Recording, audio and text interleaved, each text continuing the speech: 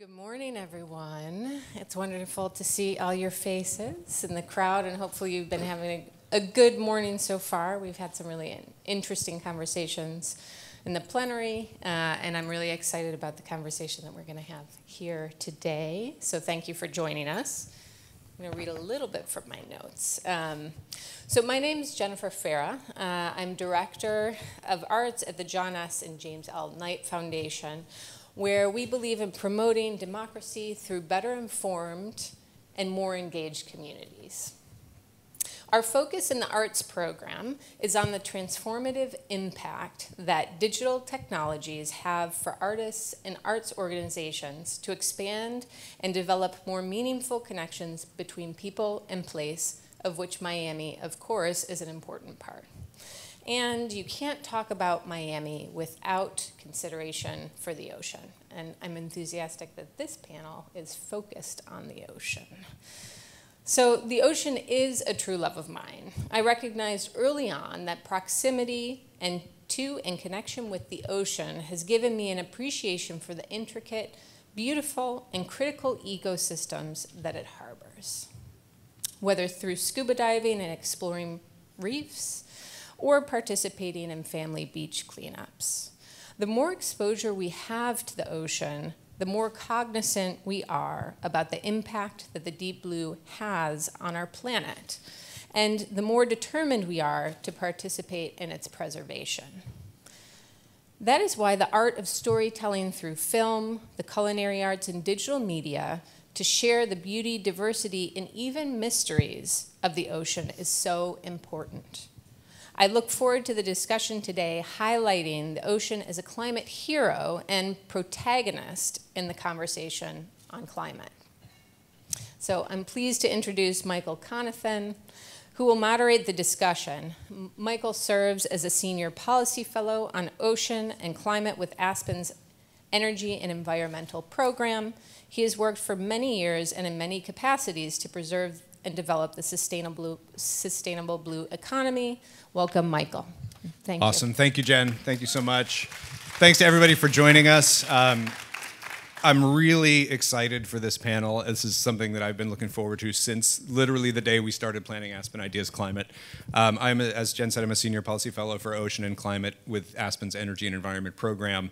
And in cultivating a lot of the events that we put together here over the course of these few days, I've really tried to help make sure that the ocean is integrated kind of across all the silos. The ocean is often left out of the climate conversation, shockingly, given how much of our planet it comprises and how big a role it plays in the climate puzzle.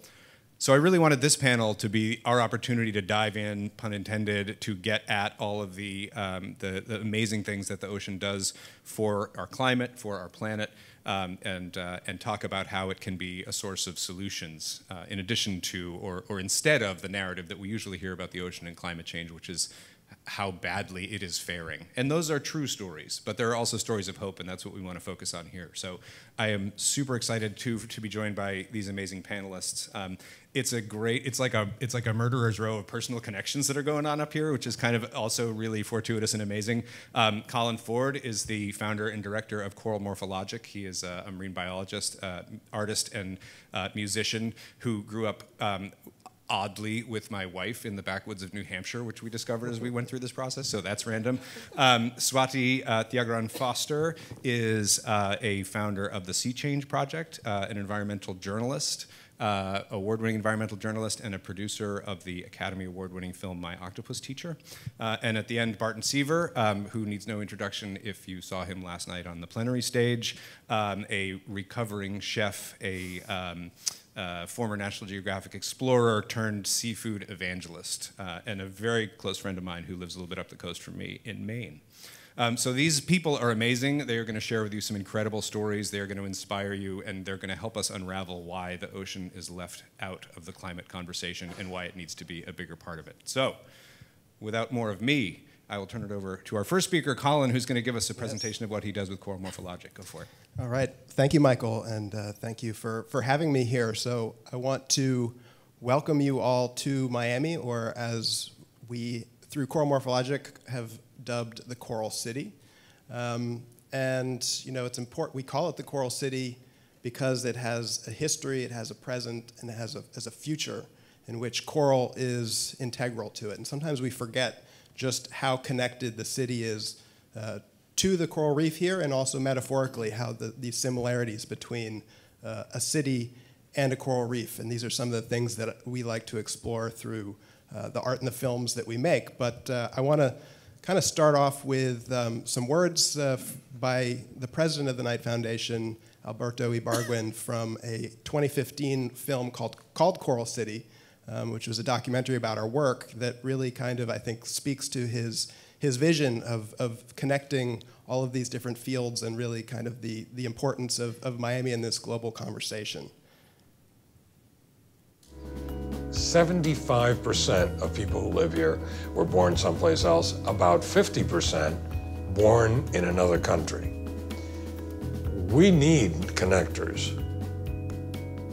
Artists reflect what's happening to them, and they'll reflect the air and the water around us, and they'll reflect the changes in the society all around us. So I believe art will increasingly reflect what is happening in nature. Coral Morphologic, I think, just happens to be a little bit ahead of the pack. So those are some very, very kind words from Alberto, and truly we're grateful for his support, and really everyone should also be grateful for for the Knight Foundation having the vision to put on this event in the first place, because this is a conversation that is that was 8 years ago, and it's sort of, his words are more important now than ever. So just to give you a quick background, I'm co-founder of Coral Morphologic. I've founded it with my best friend since middle school, Jared McKay. He's a musician.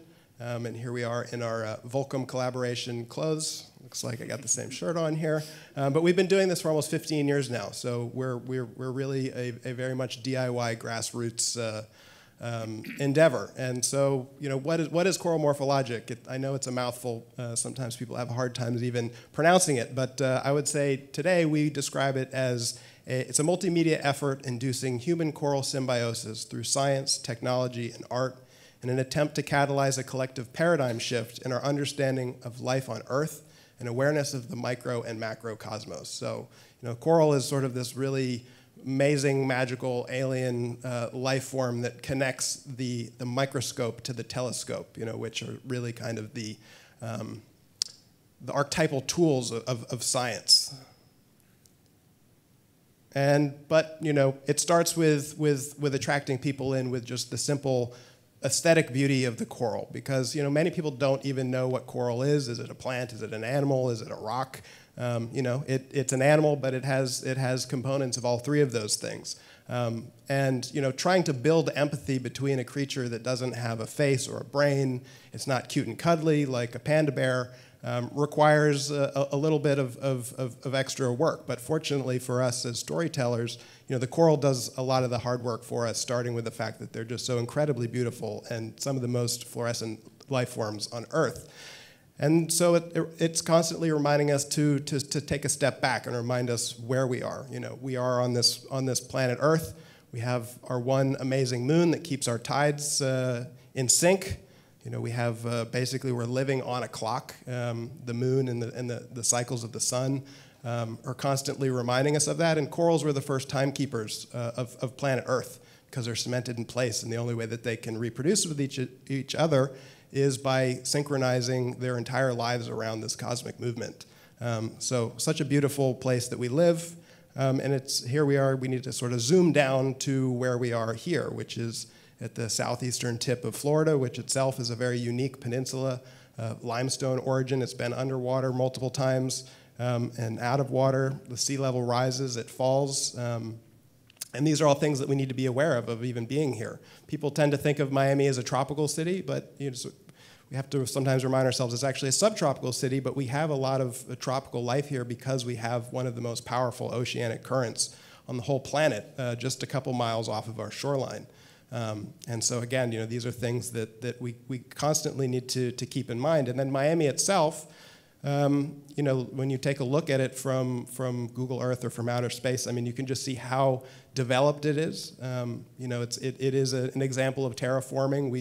had to drain the Everglades to even make the real estate possible here. And many of the the most valuable real estate in Miami are on islands that have literally been dredged out of the muck itself. Star Island and much of Miami Beach and the port of Miami have all been created by humans really within the last 100 years. But we have, in order to get to Miami, it's a port city, and coral reefs have long been problematic for seafarers.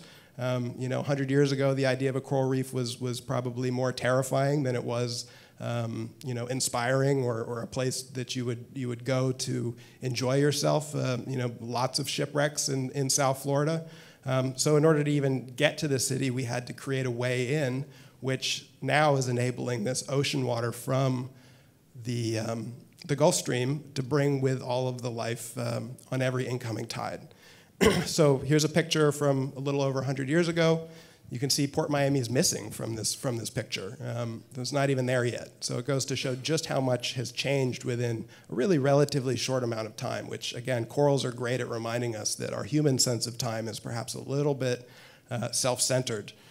And if you walk around Miami, you'll see just how much coral is represented here. Coral Gables is named Coral Gables for the limestone, the keystone that is used in a lot of the architecture. And we have the wonderful courthouse in downtown Miami, which I think is one of the largest coral buildings, facade buildings in the world. South Point Park, if you have a chance to go to South Point Park, really amazing walkway with this coral fossils. So it's sort of like we can look back through time. We have this geology around us to remind us where we were and where we're headed.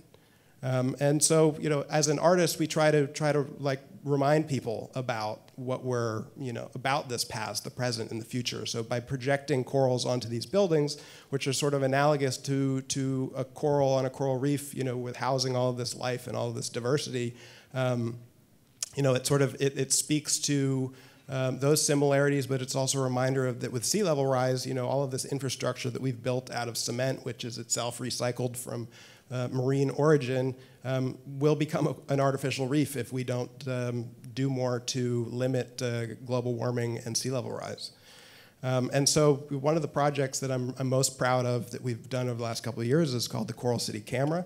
It's at the easternmost point of Port Miami, which you can see here out at the pilot's house. All those rocks that you see were only put there a decade ago in 2011. So all of the marine life that is there, you see on the camera, which you can see here, is all, for the most part, pioneered and self-recruited to the Coral City Camera naturally. So this is what you see. You can tune into it 24/7. This is looking up those rocks. These are these rocks that have now been colonized by coral and marine life. We've seen 180 species of fish now over the past 2 years, which is remarkable.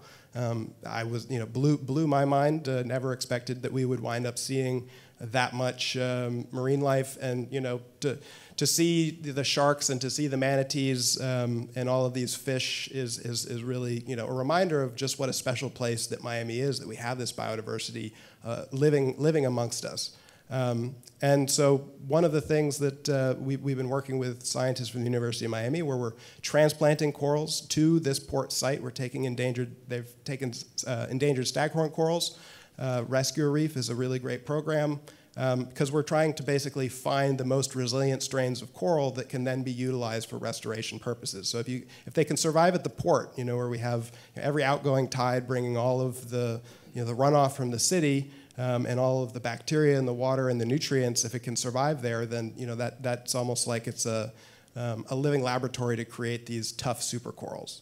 So this is a time lapse of the corals that were transplanted there at the end of June of last year. You can see that initially there was a die-off. They didn't, that it was difficult for them to adapt. But then over the course of the year, little by little, you start seeing that these corals have adapted, and we're in the process of sort of looking at the microbiome of these corals to see, what has changed in them to be able to have survived this. And so the last slide that I'll show here is an excerpt from a film that I filmed at Port of Miami at night of these corals, just to show just how fluorescent and alien these creatures that we have right in our own backyard are. And the full film will be playing at the Wallcast at the Soundscape Park across the street at the New World Center tonight and tomorrow night, if you haven't already seen it. But you know, it's a reminder that the original neon life forms, the nightlife creatures of Miami were and still are coral, and that you don't have to go halfway around the world to find you know, these alien creatures living amongst us. So so that's my little introduction of what I do, and happy to pass it over to Swati, who can show you a little bit more about her amazing work. Fantastic. Thanks, Colin. Please. Yeah.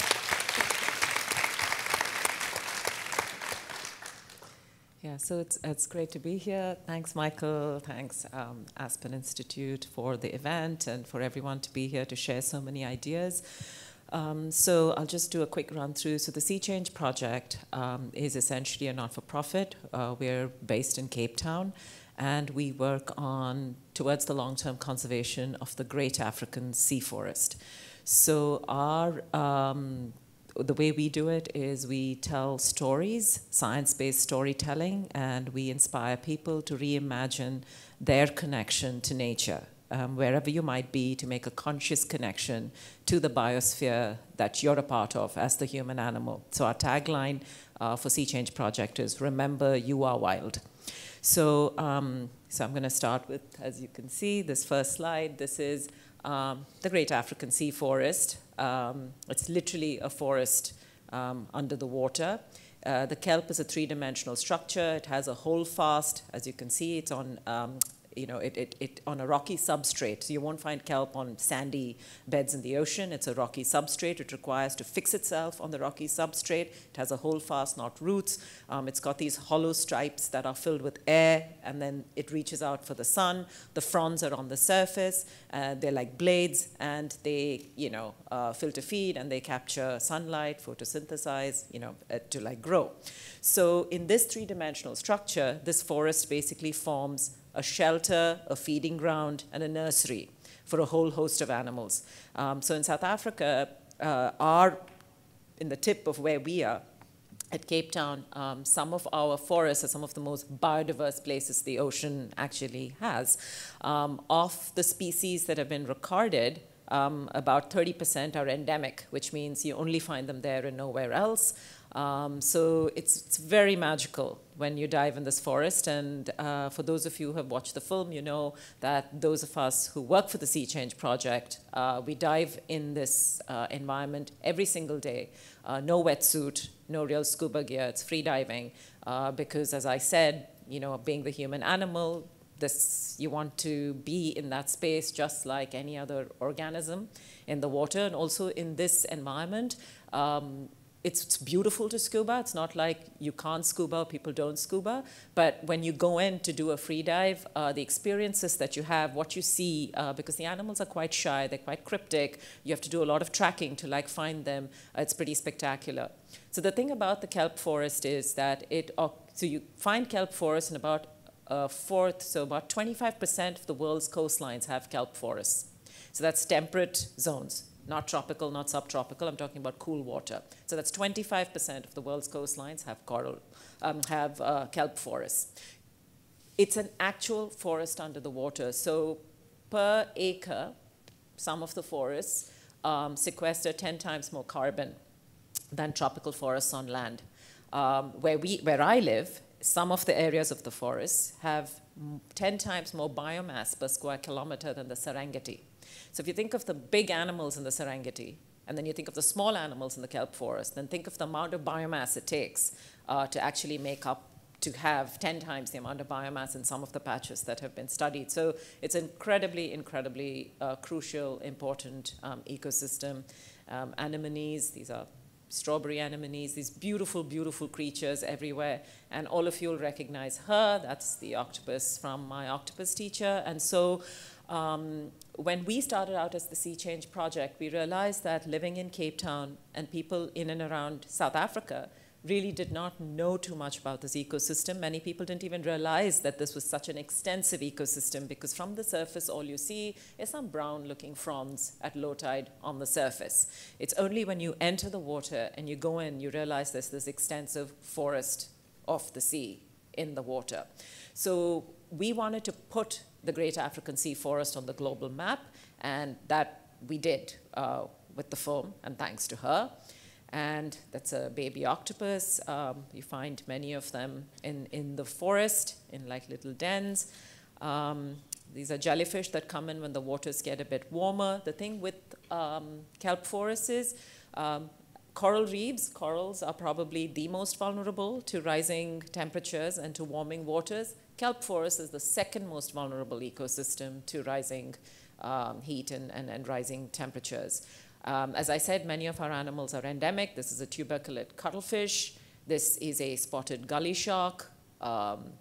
That's a leopard cat shark, buff adder shy shark, pajama cat shark, which you'll recognize from the film as well, dark shy shark, again a spotted gully shark. So 30%, as I said, of the animals of the species that have been described so far, 30% of them are endemic. So that's a pretty high level of endemism for an ecosystem on the coast. And I just want to say, along with corals and kelp forests and mangroves and seagrass and dune ecosystems, coastal ecosystems, if you really look at kelp forests and seagrass and corals and all of it, might not occupy a big area in the ocean. Even if their distribution might be sort of worldwide, the area they occupy is between, I guess, 0.3 to maybe 0.4% of the actual ocean. But they kind of host about 1/4 of the biodiversity of the entire ocean. So if you think about the oceans and you think about how little of a space these coastal nearshore ecosystems occupy, and for the amount of biodiversity they house, I mean, it's absolutely phenomenal. But these are also the ecosystems that take the maximum amount of pressure, because this is where the human impact and human activity really comes into making. This is a short-tailed stingray. I think of them like as elephants underwater, extraordinary animals. And this is, yes, so we called our kelp forest the Great African Sea Forest, because we realized that when you have a space next to you that is a beautiful environmental, ecological space, often if you just say kelp forest, it doesn't have enough character for people to actually relate, for people to be able to connect emotionally, for people to be able to make that conscious connection. We named it. Once you name it, it has an identity. Once it has an identity, it speaks for itself. Once it speaks for itself, you connect. And once you connect, you love. And that's really where we take it. We get humpback whales coming into the forest. This is a juvenile humpback who had come in to feed. What's extraordinary about this, every time I see a humpback, what I'm reminded of is what we are capable of doing when we put our minds to something. Just even 40, 50 years ago, we had decimated humpback populations down to just a couple of hundred or a few thousand across the world because of whaling. When the whaling ban was put into place and humpbacks were allowed to come back, today they're back to 93% of their original numbers. And that is an extraordinary recovery for an enormous mammal like a humpback whale. So every time I see the humpback whale, it's this enormous injection of hope, because if we give these ecosystems the time they require to thrive, to recover, to regenerate, it's extraordinary how they bounce back. That's the southern right whale just in the kelp forest. It's so huge that you can literally only see it in sections. You can't actually see the whole animal unless I swim way away till I get a photograph, in which case it will be difficult to film it in the forest. As I said, we at Sea Change, we're in the ocean every single day. We swim every single day, we dive every single day, because the way we tell stories, which are science-based for Sea Change, is embodied activism and embodied experience. So we will not tell a story. We will not talk about a single organism in the kelp forest. I will not talk to you about the kelp forest unless I'm in it myself every single day, experiencing the wonder, the joy, the inspiration that it is for me. And hopefully when I describe it or tell those stories, it inspires and brings joy to people listening and inspires them to make a connection to whatever part of nature they want to make a connection to. It doesn't necessarily have to be the ocean. If you're in the middle of a city, it could be a tree you walk by every day, a park that you spend time in, but a conscious connection. And yeah, this is basically, you know, I love just being in the water. Just 3 years ago, I actually started getting into the water only 3 years ago. I had a near drowning incident as a child. I was terrified of the ocean and terrified of water. And then as fate, irony, I don't know, the universe having a good laugh would have it, I met Craig, you know, he's my partner, and we got married, and he's happier in water than he's on land. So this was mystifying for me because I just couldn't access the water for the longest time. But in the last 3 years, I call it turning my fear to wonder. And the kelp forest, the Great African Sea Forest, helped me do that. And now I'm in the water every single day.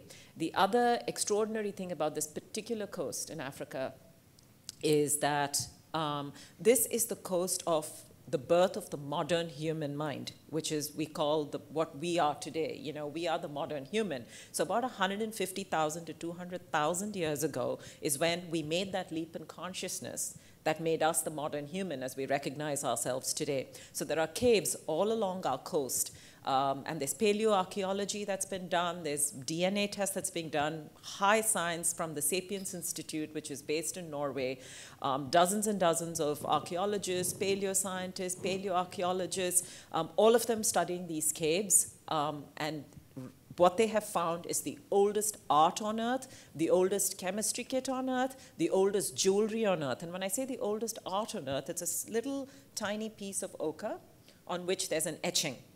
And why that is so extraordinary is because that was the first time the human animal, whoever that person was, had an image or a thought in their mind, and they took it out of their mind and put it on something as a symbolic representation.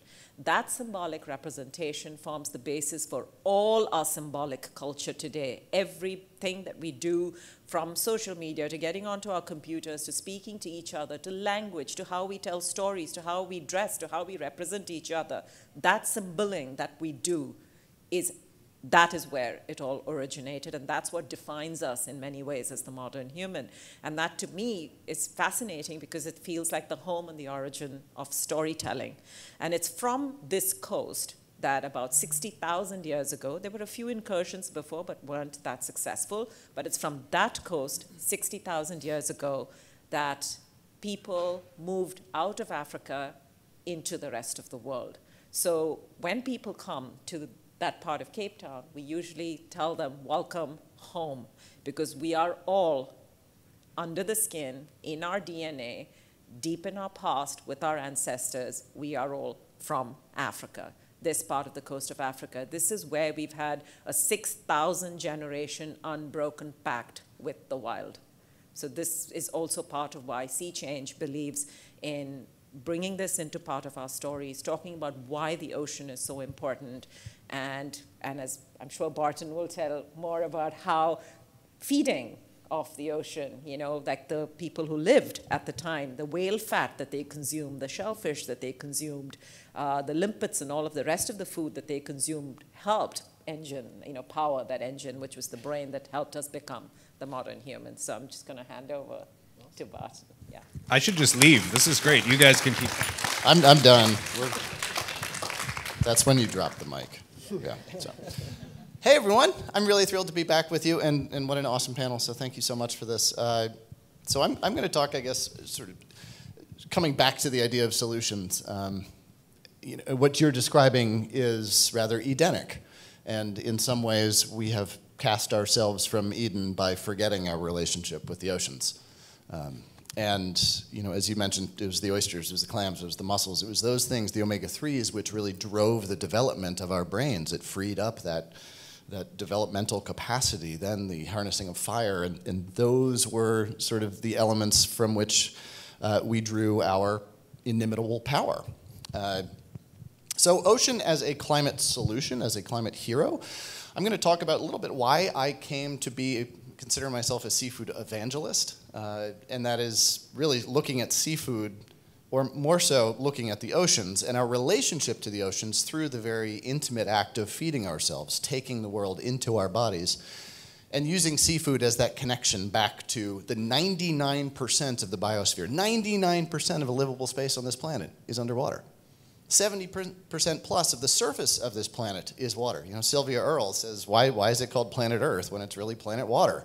And there's a very real and deep truth to that. So my history with seafood started out with a Yule Gibbons book called Stalking the Blue-Eyed Scallop, and trips down to the Patuxent River in the Chesapeake, a tributary of. And well, I was one of those little boys in a tide pool that always wondered what delicious, what tasty was underfoot. And that sort of propelled my career in understanding the power of food. I lived in an immigrant community largely comprised of people fleeing civil unrest in their own home nations. And so that power of food to draw together, to bring us together, to describe, to express, to define even ourselves, has just been a very powerful motivator for me. And I see that power of food now as a means for us to translate our past into our future, in the same way that those immigrant communities showed me they could in their new communities. So this country, settler America, was founded upon the backs of cod. You know, that's why white people ended up here. It was to fish the bounty of these waters. And when they got here, what they discovered was a bounty that had really never been touched before, offshore. And what was inshore was a bounty that had sustained indigenous peoples sustainably since time immemorial. There's been some recent papers suggesting evidence that shows that shellfish middens provide evidence that we, indigenous peoples, have harvested shellfish along our shores here sustainably at rates higher than capitalist, sort of colonialist fisheries exploitation, at rates higher than what we have done in the past 200 years. And they were able to be sustained consistently throughout 10,000 years. The highest point in southern Florida is, in fact, a mountain of oyster shells. If that doesn't describe the integrity and just the importance of that here. But I think one of the things that we've forgotten is that connection to the oceans, and the fact that, as I mentioned, settler America was founded upon the backs of cod and the men and women who braved these seas to fish for them. But once we got here, the agrarian notion took over. And we sort of turned away from the tempestuous waves of the North Atlantic and faced a different ocean, one that rippled with amber waves of grain. And the reason for this is, in the agrarian notion, privatization, land ownership is the surest form of political stability and prosperity. And so we turned this great commons into the privates. And that sort of marked our separation, or sort of our casting away from Eden in this way. And over the course of those years, we have exploited those fisheries. We have created irrational economies that are based just on extraction rather than a real partnership with. And what we've forsaken is these socio-ecological systems, which the indigenous peoples had sort of so well executed for so long. And a socio-ecological system is one in which maybe an entire watershed is seen as the balance of relationships, of a culture and cultural expectations of each other. It's seen through a conservation ethic, and it's seen through the lens of our ancestors and our future. All of these, the resources, seen as part of a whole rather than niches of capitalist extraction. And when we look at our systems this way, we begin to see these holistic ecosystem approaches. But what we've done with seafood is we haven't thought about it that way. And even when we talk about sustainable seafood, we're looking at it through such the microcosm of the acute lens of, is this fish biologically sustained or not, rather than the way that we use that product, which in Western countries is center of the plate. And I spoke about this yesterday. When we look at sustainability of any food product, we have to look at how we use it. What else is on the plate? And also the purpose by which we use it, for what we use it for. Dinner is, in fact, to sustain our bodies first and foremost, then to entertain and bring us together. So when we look at seafood in this larger paradigm, it begins to look pretty good against other center-of-the-plate proteins, beef, pork, chicken, lamb, veal, turkey. And as I mentioned last night, we eat about 200 pounds per person of those per year. We eat about 16 to 18 pounds of seafood per person per year. And basically, we need to rationalize our diet. And as we begin to look at sustainable diet solutions, the ocean begins to look very good. And we begin to look to our past for inspiration and guidance on how we can sustainably fish. You know, before white man found gold on these countries, you had to look through the salmon. There were so many of them. This can be done. We can sustain not only wild fisheries, but really what's exciting to me is the advent of aquaculture. Though it has been practiced for 5,000 years in various parts of the world, as a commercial industry, it's only about 60 years old. The pace of learning and the scope of potential there, we know now how to sustainably farm our oceans in ways that are socio-ecologically oriented. And when we look at this, there's a paper by Dr. Haley Froelich out of the UCal system. It says if we were to farm intensively and sustainably an area of our ocean the size of Lake Michigan, we could produce current to equal the total wild capture, 90 million metric tons every year, sustainably and intensively in an area of the ocean the size of Lake Michigan, which is less than 1/1000% of the ocean. The number of jobs that can be created is immense. And by the way, about 70+% of people employed in aquaculture globally are women. And as we all know, if you want to solve the world's problems, empower women, support women, create economic opportunity, it's all there. And aquaculture provides actually a direct means to invest and to create opportunity. Why? Because this is a new system that doesn't displace a traditional male workforce. However ridiculous that is, that's the reality of it. So when I look at the oceans as a climate solution, as a climate hero, I see ourselves having the opportunity to look to our past, to learn from, and to mimic, and to include and participate with indigenous peoples, to learn how we can continue to expand into the ocean, to reduce our footprint, to sustain people, and to create economic opportunity and delicious storytelling that brings us back to sort of the Christian ethic or the idea of that Edenic opportunity to live and sustain in a place where we want to be. Amazing. Thank you. Thank you all for those incredibly inspirational overviews of why the ocean is so integral to what we do, even though so few people talk about it in the way it needs to be talked about. Thank you for sharing that with us. Nancy Pelosi said on, what was that? I'm losing track of my days. Monday night, Nancy Pelosi opened this conference, and one of the last things she said on this stage was, "The arts will save us." And you are all artists of one stripe or another. And art is how we tell our stories, and this is a panel about storytelling, and it's a panel about how we tell the stories of the ocean to solve the problems that we're facing. So my first question for you all, and probably the last one before I turn it over to the audience for questions, is how is your art contributing to this, and how is your art going to save us? And I'll throw it open. Who wants to go first?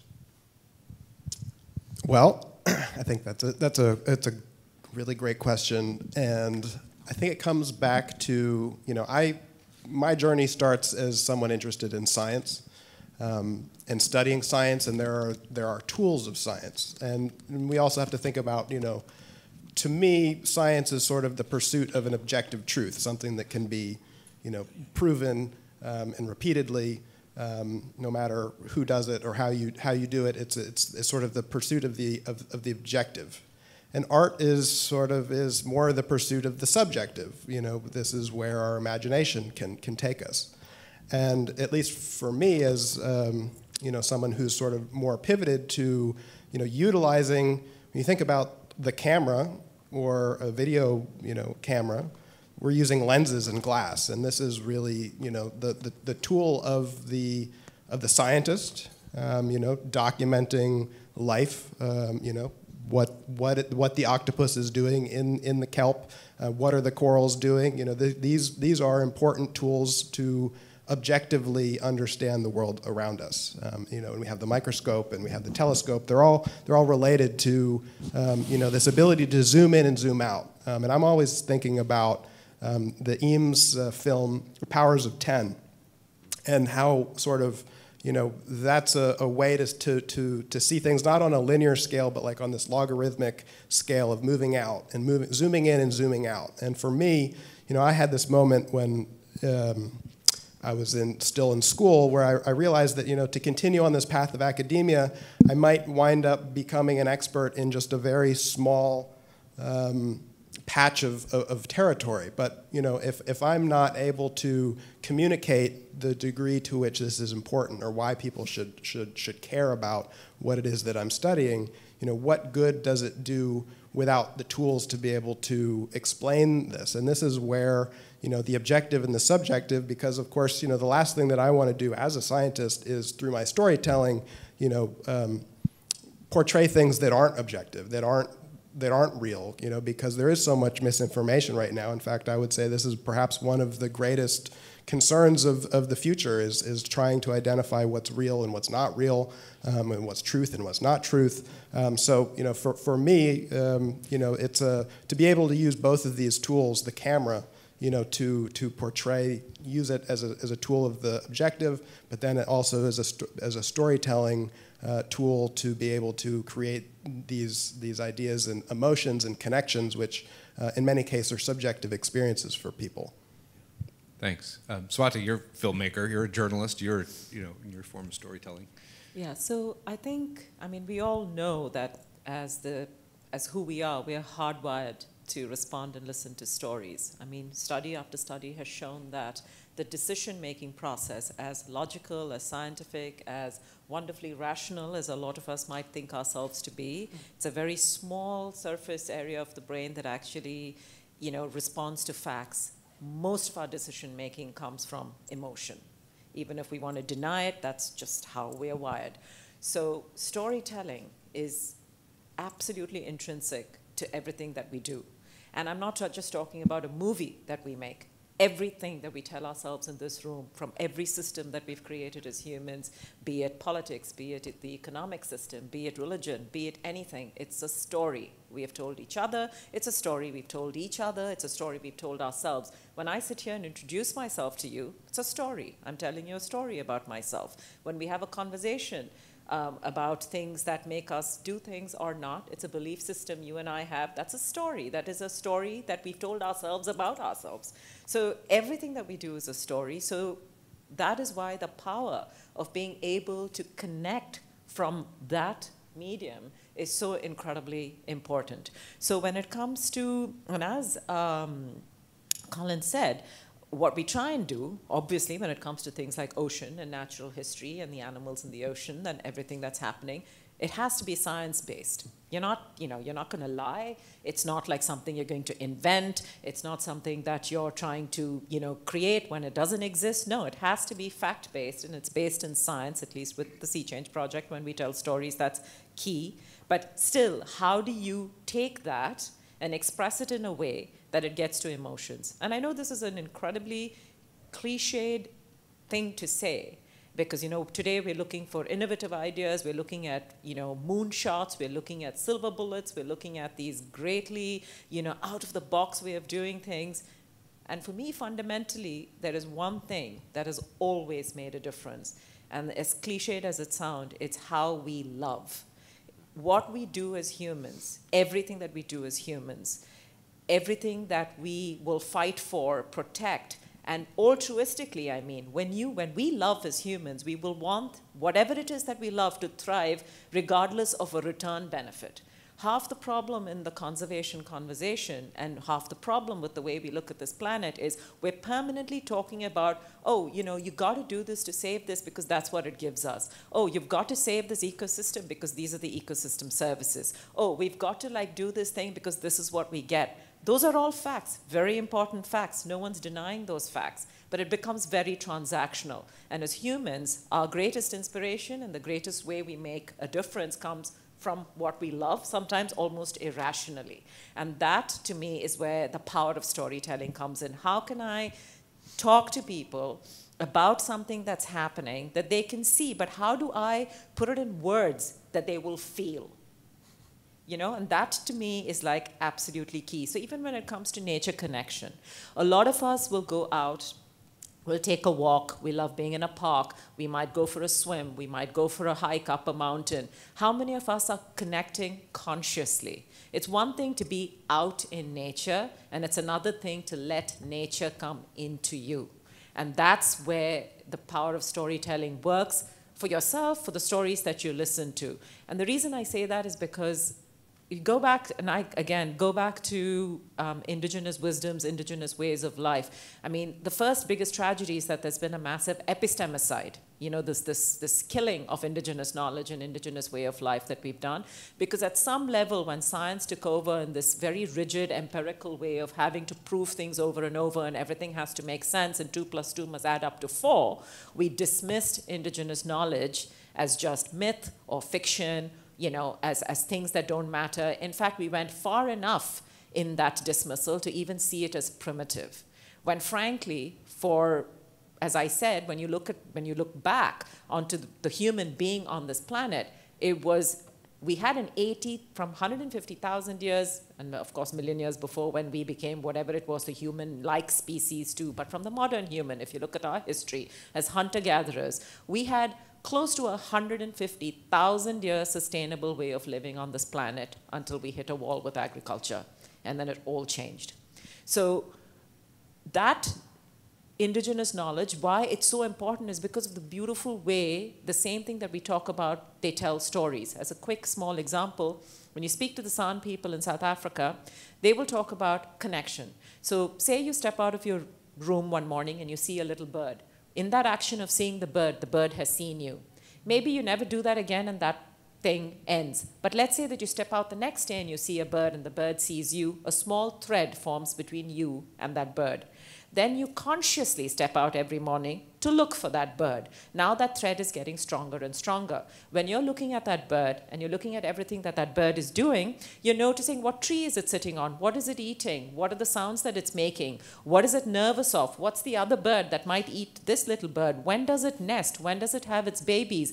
And in doing that, you're noticing so many other things around that bird, and these threads are forming from you to all of that you're noticing, because everything that you're noticing is sentient, and that sentience has noticed you. So threads are forming back from that sentience towards you. And if you do this consciously every day and you connect to what's happening, these threads become ropes. And this is what the San people call the ropes to God. And this, if you extrapolate from that, is how they describe the web of life. What science calls the web of life, this is how the indigenous people see the web of life. The difference is science separates us and gives us that objective thing where we step back and we look at it. But in indigenous wisdom, you are the center of it as the human animal. You're part of that web, and it feeds to you and you feed to it. So that, to me, is the power of storytelling, and why it's so, so crucial, because there are a lot of stories we're being told about how material things make you happy, how consuming makes you happy, how growth should make you happy, how getting out there and making money should make you happy. We need stories to tell us that there's so much more to the human psyche, the human spirit, the human soul, that is just being ignored, being not fed with this disconnection we have with nature. How do we bring that back? How do we bring that love back? Because that will heal our souls, our spirit, and hopefully that means a paradigm shift which will help heal the wounds that we've created on this living biosphere that we call home.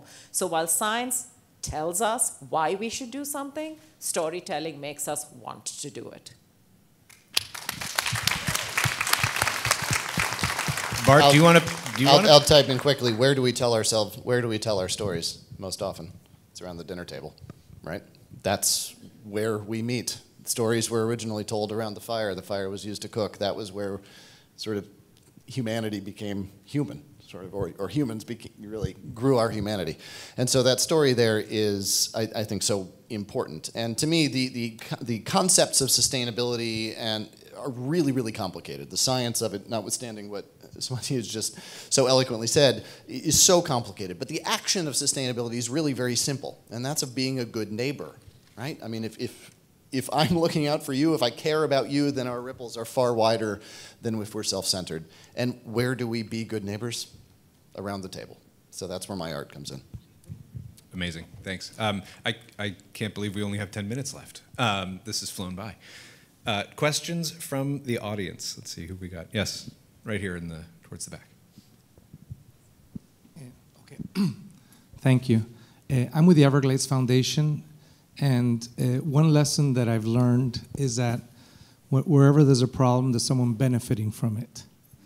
And clearly with the Everglades Foundation, it's the sugar industry, agriculture, that has put all this phosphorus and taken away all our fresh water. I'd be curious to hear from the three panelists, who is benefiting the most from the problems that you see in your particular areas with the ocean? Great question. Who wants to kick that one off? White people. So 80% of the world's catch in wild capture is coming from 20% of the fleet, and vice versa. So 80% of the fishers in the world are catching 20% of the fish, and that's just wild capture.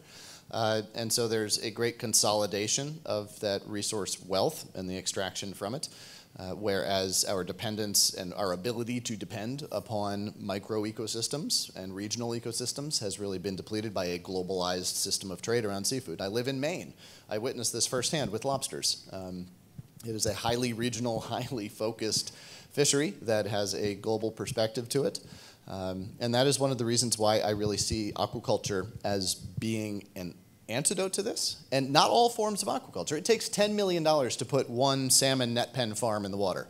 It takes about $2,000 to become a kelp farmer in Maine.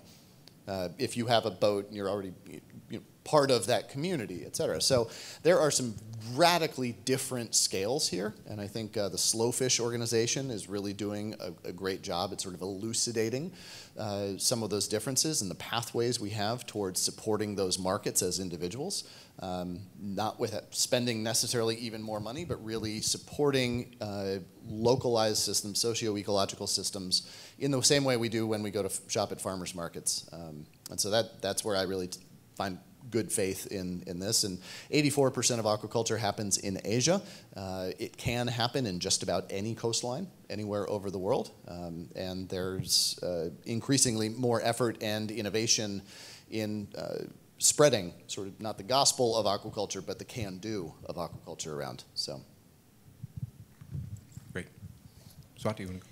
Yeah, I guess kelp has become the new buzzword around the world. Even though we know very little about the various kelp ecosystems, not one kelp ecosystem is like the other. It's just like any other ecosystem, it just varies, and drastically so. And as Barton said, there are many solutions, and with aquaculture and stuff that's coming up, but like in a country like South Africa, and I'm very specific because I can't comment to anything outside of that, we have complicated political system. We have the scar of apartheid that's barely 20 years, 25 years since that ended. There's been a massive separation of people from the ocean. The people who now fish in the ocean, a lot of it is crony capitalism. It's really not the original communities that know the ocean and know the fish and know the waters. It's licenses given to cousins and brothers-in-laws and wives and daughters around the country who don't know how to do it, and it's a bit of a mess. And I guess when it comes to the ocean in general, one of the biggest problems is when the ocean was seen as a resource. One of the big reasons it was seen as a resource was because it was seen as an infinite resource. The whole predication of fisheries was on this endless bounty that the ocean was producing. It doesn't produce an endless bounty. It can be a wonderful bounty, but it's not an endless bounty. But that was how the whole system was predicated, which the foundation of it is all wrong. So no wonder where we are at today with everything that's happened. So this kind of thing in terms of the ocean, looking at the ocean for a long time, not paying attention to the ocean, and I think Michael might have mentioned this in the entire, I don't know how many 100 pages of the COP agreement that was written last year, the ocean was mentioned exactly once. So, and at 70%, it controls our climate system and everything. So this kind of thing I see a lot. And I think in terms of knowing enough about the ocean, we know very little, especially the benthic layer, for example. We've mapped more of the moon and Mars than we have of the ocean, the seabed, the ocean seabed. So we know so little. So from that perspective, I guess, it's easy for me to step back and as a conservationist and with a certain kind of life to go, that person is exploiting this or that. So it's not to point fingers. It's just, I just want everything to be done in a, I guess, in a space of more compassion, thinking about what the long-term effects are, what it might mean, more involvement, 100% of local communities and indigenous communities, because again, if this whole thing, these wonderful solutions go back into the hands of the same corporates that have caused the problems in the first place, it's kind of like Einstein's paradigm, right? Doing the same thing over and over and expecting a different outcome, the definition of insanity, so. Colin, you want to touch on this briefly? And yeah, take sure. time for one more after. You know, I think something that I'm confronted with a lot, and it's come up in this conversation up here, is, you know, the ocean and these ecosystems always seem to be, even from the people that are trying to promote and protect, you know, there's always some sort of financial reason. We must protect the ocean because it provides fisheries and ecotourism, and this is why we need to save coral reefs. And that always kind of, you know, it rubs me the wrong way. And I think right now we're seeing, you know, right now we're talking about buzzwords, you know, carbon offsets, blue carbon, like all of these things that I think we're seeing capitalists trying to appear as the heroes, that we can use capitalism. You know, we're constantly surrounded by people that are saying, oh, you guys should do NFTs and you can, you know, use that money and sort of, you know, asking us to sort of, you know, jump in on this thing that's full of what I think is a lot of hype, and really, you know, it's sort of building more infrastructure and creating more problems than actually getting to the root of the issue, which, again, we talk about up here, which is building personal connections between humans and the ecosystem in our biosphere, and empathy and love, you know, and to quote J-Lo, you know, love doesn't cost a thing. It's something that is infectious, and this is, of course, this is a problem where our capitalist society breeds insecurity to make us feel less love. And I think that as storytellers, that's really our job, is to sort of build that connection, and that mentioning, sort of gathering around the fire as being sort of this original social connection and this sort of the mystery of nature. And you know, the underwater camera that we have, the Coral City camera, in an interview with BBC last year, I described it as like a digital campfire where we have people from all around the world that have never met each other, and they're all just sort of staring in and watching, like Swati is saying. You go every day outside, you see that bird, you know, and then with the camera, you have a very similar type of thing. It's using technology. I'm not against technology. I think, you know, new technological innovation, you know, to improve things like aquaculture, you know, to come up with new technology is important. I'm not saying that there isn't, you know, and that there's perhaps not ethical money to be made in this, but I think that the pursuit of it, to be driven from a financial perspective, is perhaps one of the, you know, it's a very misdirected way to look at the problem, and I think that the solution really comes, you know, from our hearts. Great, thanks. Excellent sentiments there. We have time, so we have 2 minutes left on our clock. So if there's a really quick question, yes, go ahead right here. And then we'll do lightning round answers here so that we can get you all out of here to lunch. Hi guys, I'm Daniel Kleinman. I work with a local company called Seaworthy Collective. We help co-create and grow startups in this space, and I actually really appreciate kind of the last perspective you shared. Swati, you mentioned, you know, really moonshots and innovation kind of versus how we love, and I really kind of, in the work that we do, you know, I'm not a capitalist. I actually like to say we're trying to exploit capitalists for the environment rather than the other way around. So I'm curious, how do we merge these solutions, emerging solutions that aren't just hype and you know, buzzwords, and really bridge that with storytelling to build empathy for solutions that can be scalable with not profit incentive, but really impact scalability incentive? All right, let's take 30 seconds apiece on this one. Yeah, that's a hard one. I think that's what we're all grappling with. Like, how do we, because we know we have to do something, because we know things are unraveling, and there are great ideas, and people who are committed, passionate, they have, you know, I'm not saying that people who have different ideas to me, or people who have innovative ideas are all, oh, that's all rubbish. Absolutely not. Each person is playing to their strength.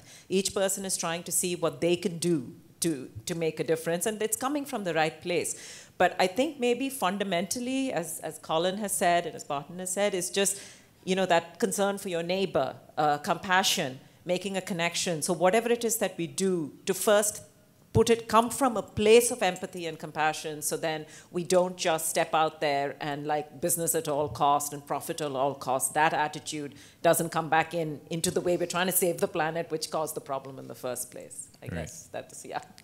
Colin, solve environmentalism and capitalism in 30 seconds. I wish I had such an easy answer.